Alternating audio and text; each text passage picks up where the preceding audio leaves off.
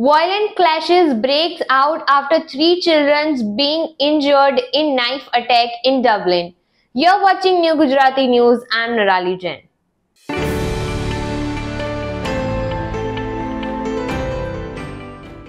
Violent clashes broke out in central Dublin in Thursday evening with vehicles torched and police attacked after a 5-year-old was seriously injured in a knife attack earlier in the day that also saw a woman and two young children hospitalized. Police said the girl was receiving emergency medical treatment in Dublin Hospital following the attack outside a school.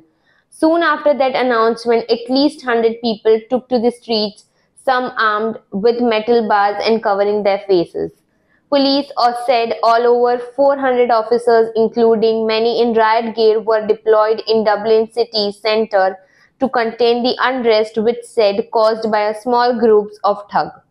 There were clashes with the riot police as some demonstrators let off flares and fireworks while others grabbed chairs and stools outside the bar and restaurants. Thank you for watching New Gujarati News. Stay tuned for more such videos.